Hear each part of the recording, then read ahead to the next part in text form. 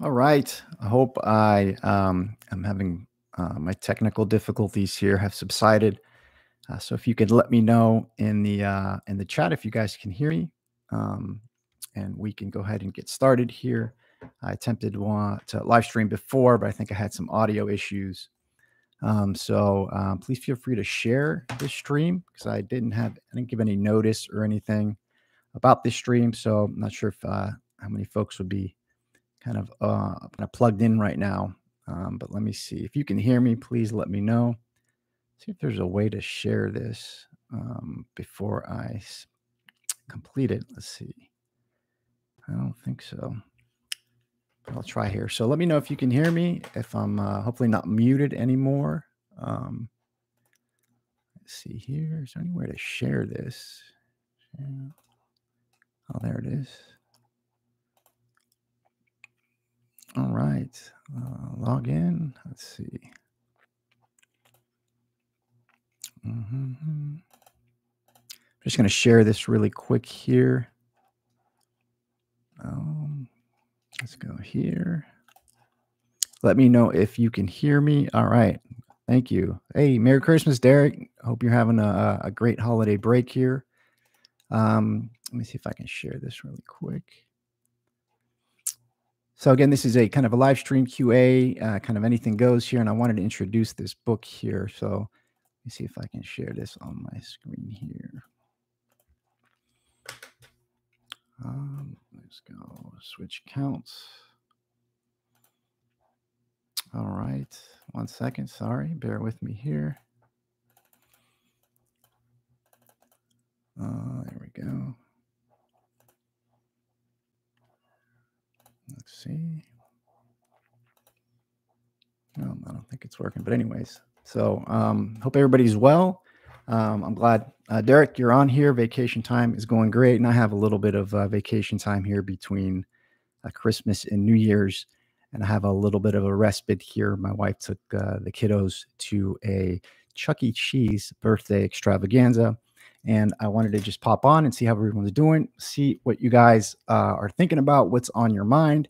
And I wanted to introduce this book that I just came across and purchased, and I've read a little bit of it. It's by Stanyan Dr. Tanev. It's a forward by David Bradshaw, and it's entitled Energy in Orthodox Theology and Physics, From Controversy to Encounter. Another one of these, kind of strange confluences of domains that me and maybe 4 or 5 other people are interested in. So not really made for a popular audience, but people that are interested in, I'd love to kind of discuss it with you here. This book really looks at the thinkers, Sergei Bulgakov, George Florovsky, John Meredith, Christos Yanaris, and Thomas Torrance. And it's also obviously focusing on the thought of St. Gregory Palamas. So I'll read a little bit of the preface, maybe the introduction, but I really want to know what's on your guys' mind, any topic at all you'd want to discuss about this, kind of convergence of these two fields, or anything that's going on in your world right now. I've been thinking about, delving in more to kind of the cultural issues. I don't know about starting another channel, like a different channel, really focusing on kind of cultural issues, political issues, contemporary political issues. I don't know if I want to do it on this channel because the one kind of video that I put up wading into this territory was removed, and I got a warning. So out of 450 plus uploads, this one where it was entitled the Keeping Christ's Commandment While Wading into the Culture War Issues. That was the title, and that's the video that got banned, right? Keeping Christ's commandment to love your neighbor while wading into the cultural war issues. And I think I broke some of YouTube's rules on talking about the koof and the jab and some things that are coming to light now. And it was just, it was just weird. It was removed, and this was after Elon had purchased Twitter, and we saw what was happening there. So it just kind of hit different seeing that video, the first video of mine being removed. But I do have an Odyssey channel if you want to check it out. It was an appearance that I have. I do maybe a weekly or so appearance on David Gronowski's local radio program, FM and AM, called A Neighbor's Choice. David Gronowski, he's got a video. His channel was removed maybe a year and a half ago from YouTube. He is a recently baptized Orthodox brother who lives close to me here in the Central Florida region, and he's an excellent guy to talk to. He's got a local radio show, but it's also syndicated, and he's had a lot of great people on, from Ron Paul to Jordan Peterson, and many others. So I don't know if you guys are familiar with him. Let's see, his channel for the sacred and one for the profane. Yeah, that's actually a good way to put it. What do you think, Derek? You think that's something to do, or you think I should just keep it on this one channel, or not even just wade in publicly to the cultural war issues? Because that could get you in trouble. It can get you in trouble with your in real life with work and what have you. If you dare to put forth an opinion that isn't accepted in the mainstream, which is a strange time we're in here. Derek, I loved your chat with Mathieu Pajot. That was kind of my favorite interview of his. Did a great job. And if you're listening to this, please check out Derek Fiedler's channel and his recent discussion with Mathieu Pajot on the language of creation and his kind of up and coming work. So thank you for that. So you would hate you to lose Orthodox content due to cultural commentary. Yeah, exactly. And it's with this channel, it's not really, I love that people are interested in it and it's growing. It did actually, there was an algorithm change earlier this year, like, I don't know, maybe March, April, maybe a little later, where my channel was growing consistently, a few hundred subscribers a month, not crazy, 200-300 subscribers a month. And then it was completely just cut in half. And then that was cut in half as well. So I went from, 300 subscribers a month to maybe 30 to 40. And thank God I don't have to, earn a living off this channel here. I do it just to share kind of what interests me. So I love that it's growing, but it's not necessary. So I can imagine if you had your income tied to this platform, how hard it is to navigate the linguistic landscape and the conceptual landscape, kind of politically and culturally, trying to provide your genuine opinion or insight into things, and have to worry about losing your entire income, which is really unfortunate. I think the tides are changing, though. We're seeing what happened with what's happened with Elon and Twitter. I think the censorship and the kind of government infiltration of all of the other larger platforms, whether it's Google, YouTube, Facebook. I think there's way more happening there, but I think it's not, nothing that's come out so far from the Twitter files, so-called Twitter files, has surprised me at all. What's maybe not surprised me, but what's remarkable is the lack of attention the mainstream, kind of corporate media sources that are not covering it, or they stayed out of it for weeks, and then they kind of were forced to kind of interact with the story, and they were just like, oh, this is a nothing burger and nothing to see here. And I don't think it should be surprising to anyone when we see the information coming to light that the government intelligence agencies have a heavy hand in censoring and monitoring what goes on Twitter. Twitter is it's hard to really understand. It's a new thing that is. Twitter is that which governs the discourse now, which is really, really strange. And I don't think it's so much that the intelligence agencies, infiltrated Twitter. I think that a lot of these technologies are outgrowths from, DARPA and a lot of military technologies. So they're just at the origin really intertwined with these technologies, especially the social media technologies, and the effects that it's having on society and our psyche and our relationships and the way that we think and organize our thoughts, the way that we relate to each other, the way that we relate to education. And it's just profoundly altering and changing things at a rapid speed. So I think it's more that these military and intelligence apparatuses are they're trying to figure it out as well. I don't think they have their hand on the pulse. I don't think they're kind of in control. There's really nobody in control of this kind of domain that's emerged. So it's interesting, and this is something that kind of type topics like this I'd like to get into, and discuss with folks and make some videos on. I don't have a lot of time to make a lot of videos. I have a full time job, so and I'll go with days or weeks or maybe a month even where nothing occurs to me to make a video, and it's strange when that how it happened before. I would get worried and whatnot, but now I just know that it's not time, and I'll have a burst of energy to make 4 or 5 videos, 6 videos in a week, and then it'll just go away, or it just won't occur to me to make a video on any topic. So I've learned to kind of trust when that happens. I don't know if you've had any experience like that, Derek, but just kind of trust when that happens and move forward here. So this by happenstance, I had a little bit of time and I just got this book in here, so I wanted to read through it here. So if you guys, again, any topics are fair game here. There are a couple of chapters here. So I went through in the previous video. I had a mute issue. I had a kind of a technical challenge here, so I restarted here. But the book is relatively recent, written recently, I think in 2017.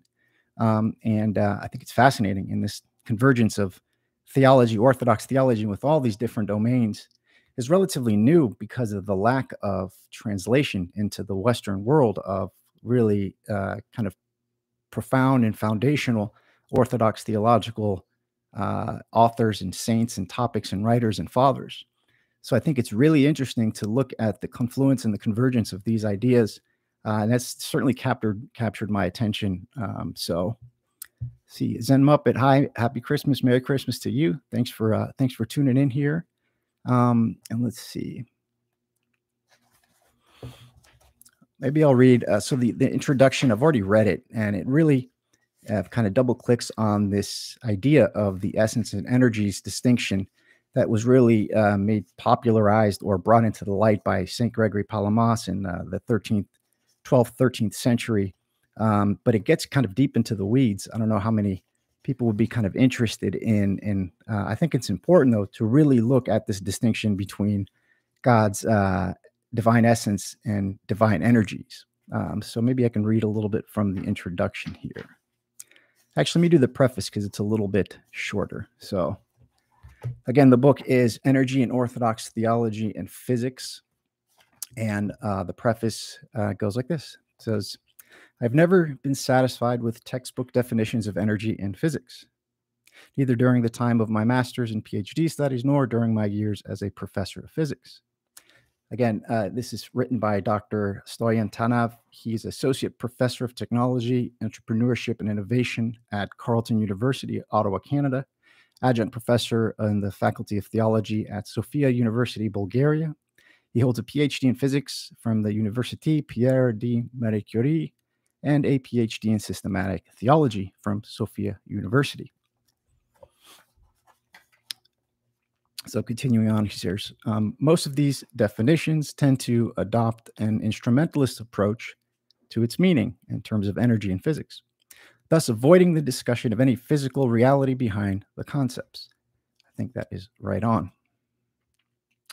As it appears, many physicists, including many great ones, do not seem to appreciate what they would call philosophical questions. Yet the concept of energy has a fundamental place in physics. I found some comfort in the fact that other physicists have also struggled with its definition. According to Eugene Hecht, the concept of energy, quote, influences our thinking about every branch of physics, indeed about every aspect of our existence. Yet there is no completely satisfactory definition of energy. Even so, he continues, we will quantify its various manifestations as we struggle to define it. And that is what I have been doing, struggling to find a more meaningful definition of energy and continuously looking for ideas and contexts that could help for better articulation of the concept. The opportunity to explore further the concept of energy came from within the realm of Christian theology and more specifically Eastern Christian Orthodox theology. It was exactly 20 years ago when I realized that the concept has had a fundamental role in Byzantine and contemporary Orthodox theology. It goes right to the heart of Orthodox theology and affects the whole body of Christian doctrine. According to Vladimir Lossky, quote, wholly unknowable in his essence, God wholly reveals himself in his energies. The doctrine of the energies, ineffably distinct from the essence, is the dogmatic basis of the real character of all mystical experience. Wow, that was great. Let me read that again from Vladimir Lossky. Wholly unknowable in his essence, so God, wholly unknowable in his essence, reveals himself in his energies. The doctrine of the energies, ineffably distinct from the essence, is the dogmatic basis of the real character of all mystical experiences. And this speaks to the nature of the debate between Barlaam and St. Gregory Palamas in the 13th, 12th century. The real central question was the knowability or unknowability of God.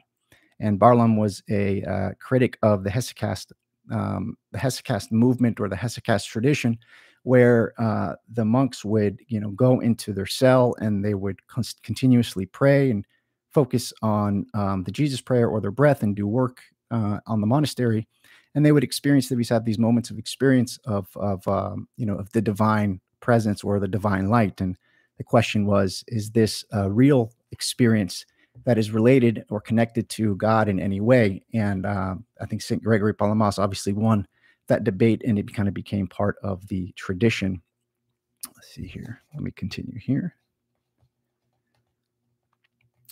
So again, this is the real character of all mystical experience, according to Lossky here.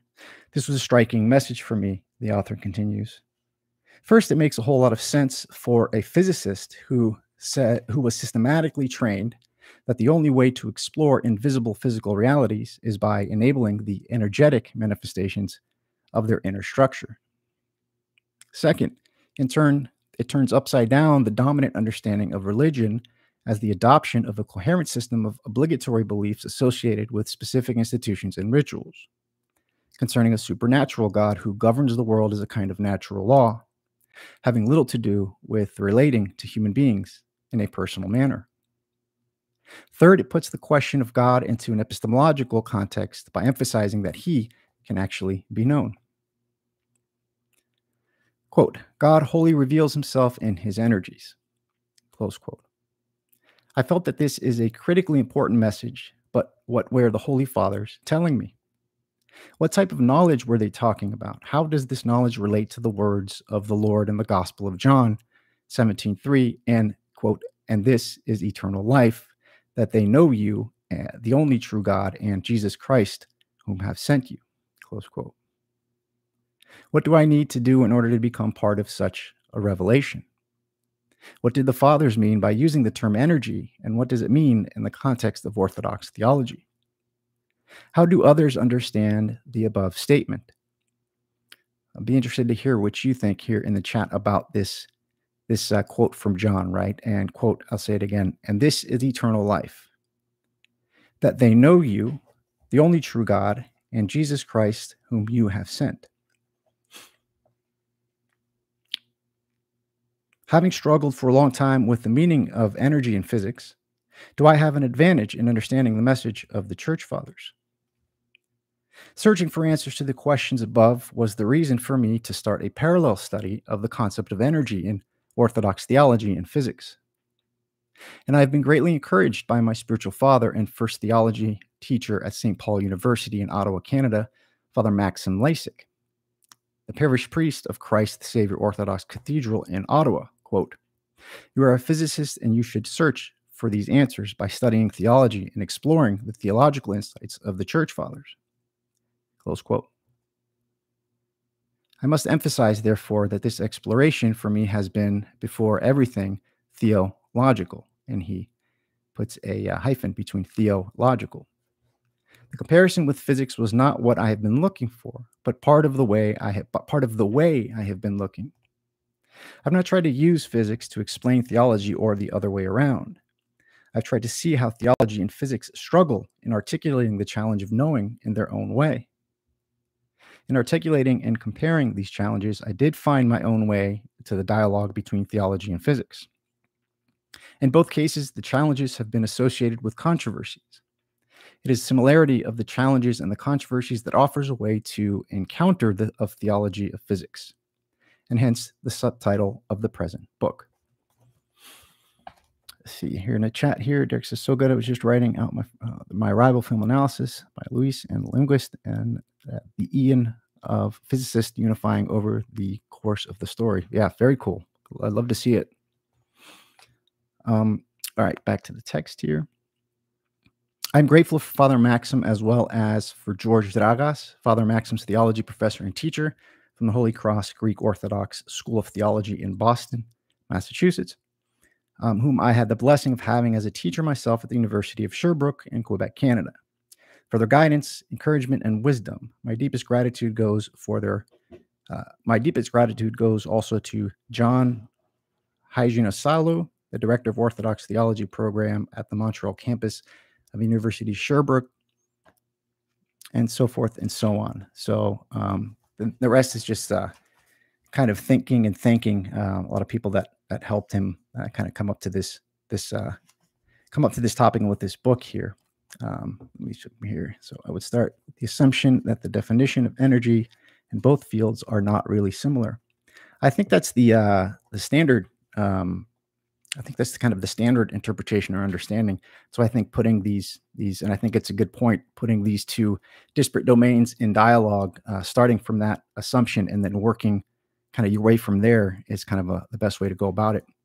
So I'm going to go through some of the chapters and some of the sections here, and we're going to let me know which ones sound interesting to you. There's one here that I may be kind of going to dial in here. So let me see if I can find the one that I was looking for.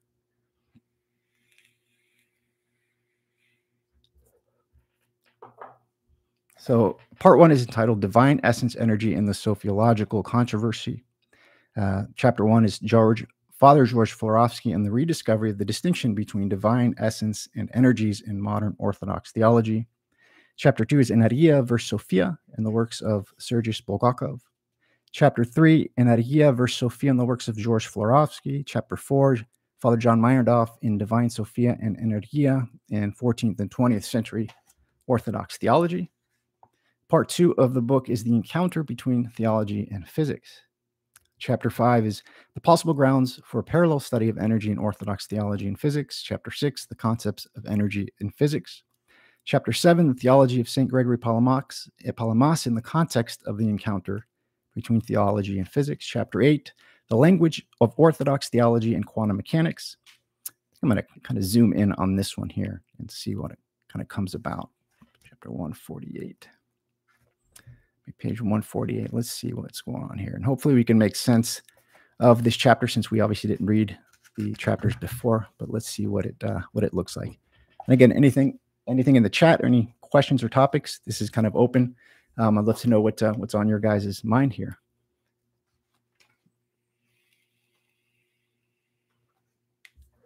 Here it is, chapter 8, the language of Orthodox theology, which made me think of obviously the language of creation, right? Theology and quantum mechanics, St. Gregory Palamas and Niels Bohr. So putting St. Gregory and Palamas in dialogue with Niels Bohr makes me giddy. So shows you kind of how much of a nerd I am. So let's see here. Introduction of this chapter.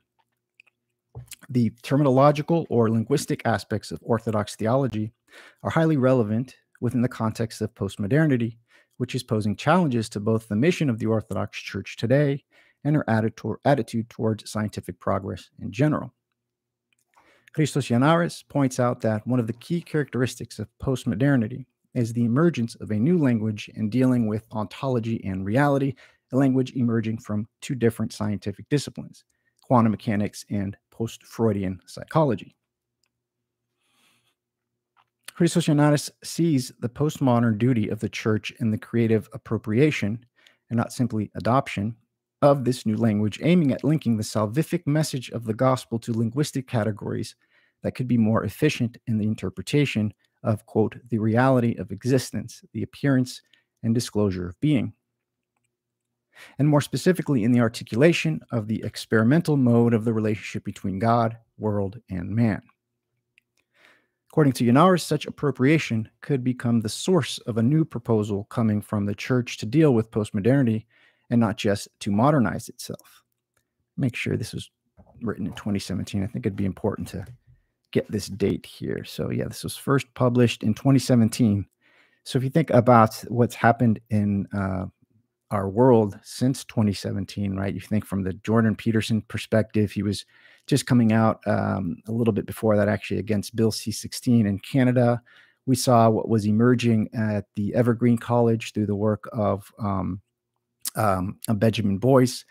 We saw the firing of Brett Weinstein and Heather Heying, and we saw kind of the struggle session that they were put into, right? And I remember at that time thinking, this topic would come up about what was going on in Evergreen, or the kind of the pronoun debate in the university. And every time it came up, I thought it was just superfluous, or I thought it was something that was relegated to the university and to specific niches within the university in the postmodern liberal arts and humanities. But we have seen that since spill out into a world at such a rapid and large extent. It's really quite dizzying in all different areas, right? This used to be, critical race theory, critical theory was relegated to kind of the education department and to kind of legal theory. And a lot of these neologisms, or this new playing with words and language, has really burst into our social cultural discourse, right? Where now we have these neopronouns and pronouns, and they are given a demarcation, an ontological demarcation. Let's say someone is a they or a them, they're a single person, and they say, hey, I don't feel like a boy or a girl.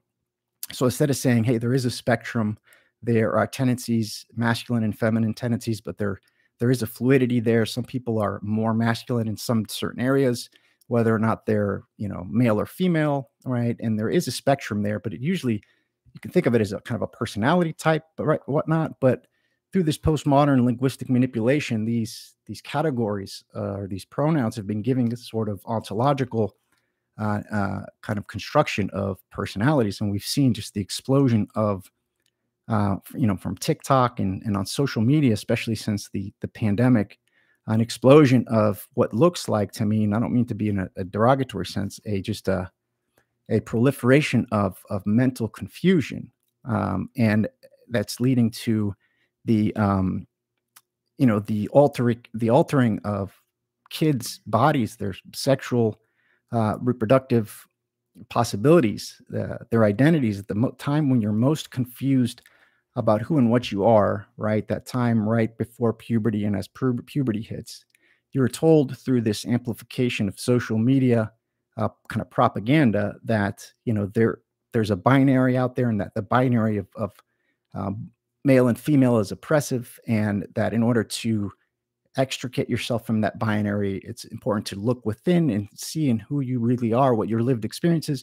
And from there, here are some pronouns that you can use to attach some labels to how you feel in a particular moment, and that those labels must be recognized by others to the point where, something like dead maiming in Twitter was an event that would get you kicked off, right? And these things just seemingly accepted into the cultural discourse as the norm. But these ideas, especially with, get off on a tangent here, essentially this idea of gender theory is really a modern or a postmodern kind of manifestation.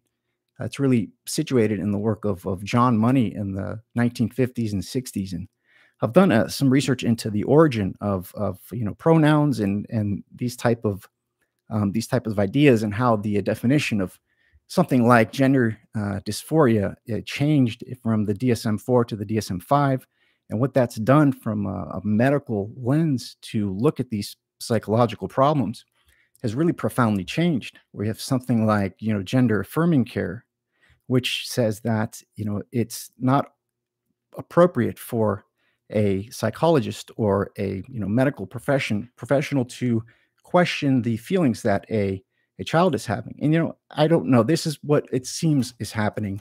what I haven't really come across is the actual data. I know there's been a massive explosion of um, of these types of personalities, of these types of use of pronouns, and the exploration of transitioning. They've gone up 500, 1,000%. And we see people like, Matt Walsh and others talk about, through his book or through his movie, What is a Woman, talk about this happening, right? And this medication that's used to castrate sex offenders, Lupron, was given in mass to children in order to stop puberty from happening.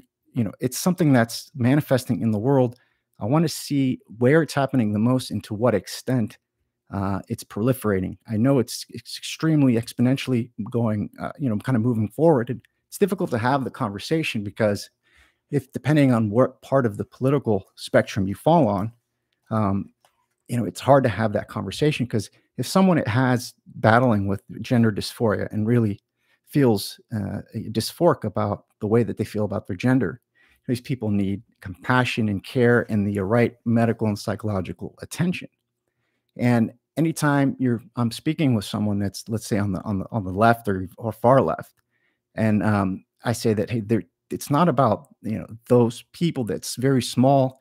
I think 0.5% of the population, half of 1%, have these genuine feelings of gender dysphoria. It's the proliferation through social media and this kind of social contagion that we see, that's exponentially increasing this problem. So if this is a DSM-5 diagnostic mental complex, right, gender dysphoria, and we're seeing it proliferate and exponentially increase, especially in young girls, but also in young boys. Question is, why is that happening? And it seems like there's been a switch from looking at this as a sort of, in a mental distress context to a more, essential identity of who or what that person really is, right? That's where the switches happen. So when we're talking about the exponential proliferation of the trans phenomenon, the question is, what is the nature of this phenomenon, and how did it switch from something that needs to be treated and managed with compassion to something that needs to be affirmed at all costs? And how does that being completely accepted by the medical community, and kind of the general cultural discourse in general? How is that happening? I feel it's really bizarre, and I think it's just it's part of this kind of fragmentation that we've been seeing happening kind of across the board here. So